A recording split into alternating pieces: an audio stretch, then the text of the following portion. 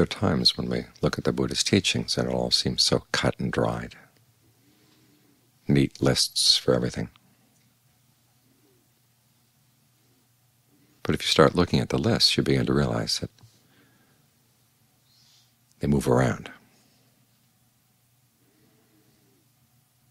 You read one list and everything is nicely ordered out so that step A leads to step B, and then C and D, and so down the line. And then you read another list where D is moved up to the front, A is moved back to the back, and other things are brought in. Some things are left out.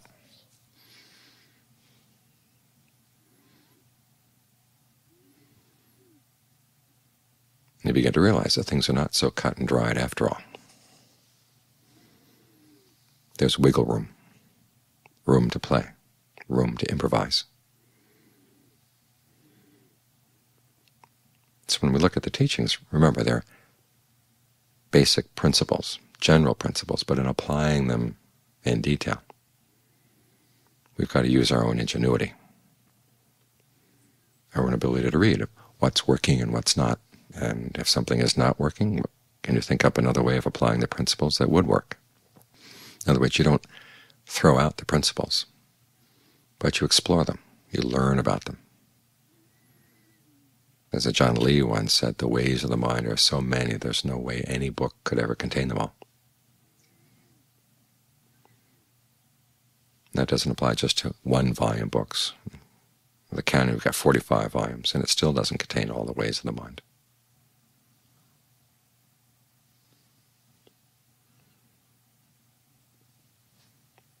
So learn to appreciate this quality of ingenuity and try to develop it. It's one of the qualities the Buddha said you should look for in yourself as you practice, and consciously try to develop it. There's nowhere where he defines it. The Pali word bodhibhana shows up in a lot of places as a good quality to have.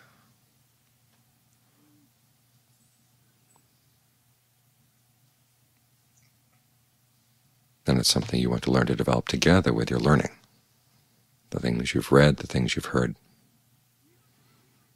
That's one level of discernment. But then as you try to develop these things in the mind, that takes things to a whole new level. Because sometimes what seems very simple as it's written down becomes a lot more complex when you actually try to apply it, especially as you try to apply different principles. On the one hand, there's the principle of goodwill, which the Buddha encourages you to have for everybody. But at the same time, he says you have to be very selective in your friends. Be very careful to hang out with people who are virtuous, don't engage in unskillful actions, don't engage in unskillful speech, are generous, wise, convinced of the possibility that we can gain awakening, we can gain release through our own efforts. Those are the kind of people you want to hang around with. So having friendly thoughts for everybody is very different from actually having somebody as your friend. And at the same time, the Buddha says you don't want to get too entangled with people. So you've got to learn how to balance those things out, sort them out, tease them out.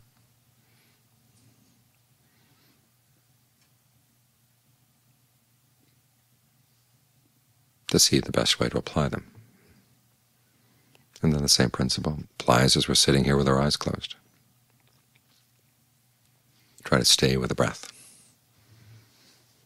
And on the one hand, you want to be as fully aware of just the sensation of the breath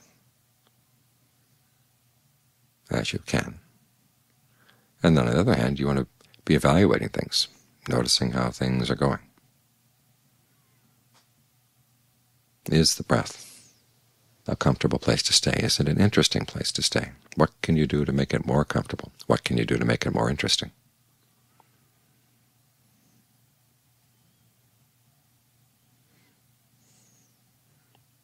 And John Lee has lots of suggestions. There are some suggestions in the canon.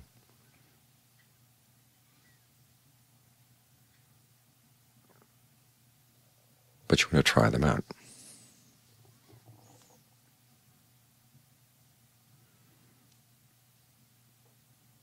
See what way of focusing on the breath works for you right now.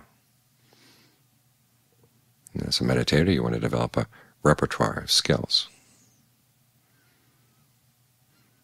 so that on days when the mind is frazzled, you have the right way of breathing for that mind. On days when it's tired, you have the right way of breathing for that mind. On days when it's scattered about, what way of breathing is best for that mind? These are things you want to learn through exploration. How much thinking and observing is good, how much of simply allowing the mind to be still is good.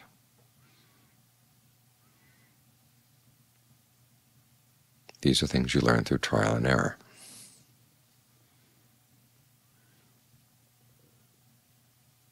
So it's more of an art than a science,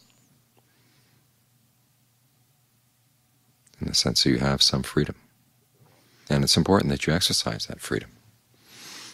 All too often we think of insight as learning how to force the mind into a mold. The books say you want to see this insight, you want to see inconstancy and stress, not self. And if you make up your mind you're going to see things in that way, it's possible to make yourself see things that way, or at least to have a good imitation. The question is that imitation really helpful? The whole purpose of these things is not specifically to brainwash you or to get you to agree to a certain set of propositions. It's more to see what's going on in the mind, to see where you're creating suffering and how you can stop. And particularly since we have such a passion for creating suffering or holding on to things that make us suffer.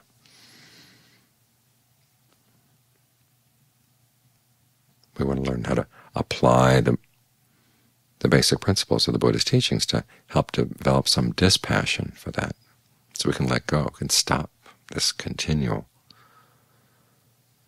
production of suffering, and manufacture suffering all the time.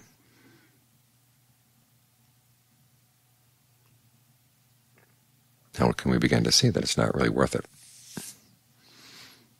So that's what those perceptions are for, sometimes seeing that all these things that you're holding on to are inconstant and unreliable. Sometimes that really hits home. Other times it's the insight into the stress, that they're like a disease, an arrow that's been shot into your heart. And who's doing the shooting? You're doing the shooting. Why do you do it? Because you're not really paying attention. You don't see the connections. Sometimes it's the perception of not self, or the perception of emptiness. There are lots of different ways of developing a sense of dispassion.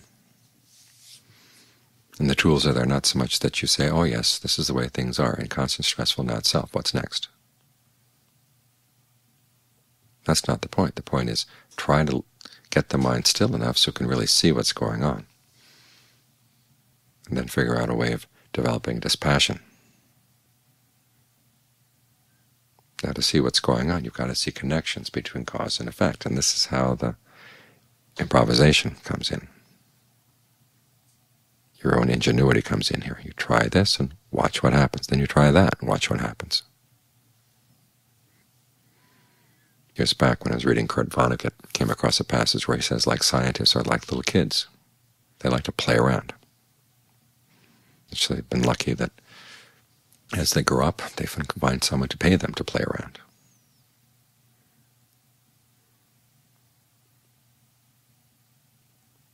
And that's how we develop knowledge.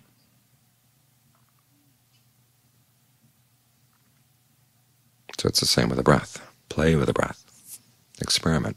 Deeper breathing, shorter breathing, more shallow breathing, longer breathing. Think of the breath coming in and out through all your pores. Think of it coming in and out specific parts of the body that tend to be starved of breath energy.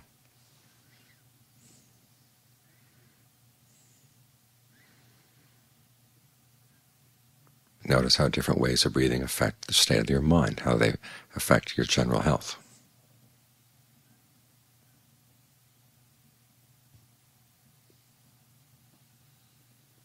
The basic principles are there in the books, but the lessons you learn are lessons you're going to learn on your own. The Buddha is simply teaching you how to explore. It gives some general criteria for knowing when you've come across something really good.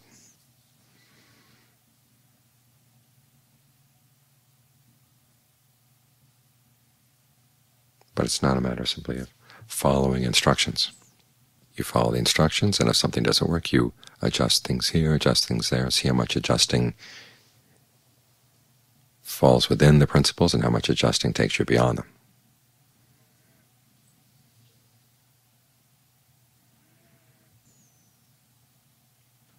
And it's in your willingness to explore that you can learn. I had a student one time who insisted that he wanted to be told just what to do.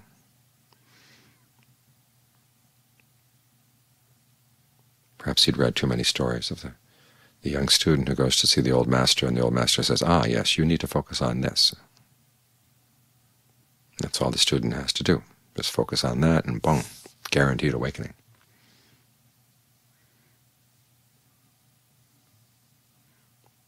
But if meditation did have foolproof methods like that, we'd still be fools.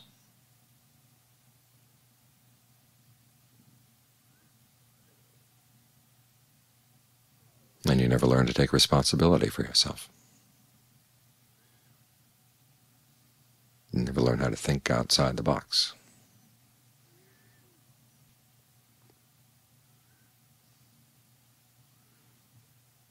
Remember, the Buddha himself wasn't thinking in the box as he explored the way to awakening. He exhausted all the possibilities that everybody had taught at that time. And then he had to try other things. And finally it was when he was willing to think outside the box and realize, well, maybe that state of concentration,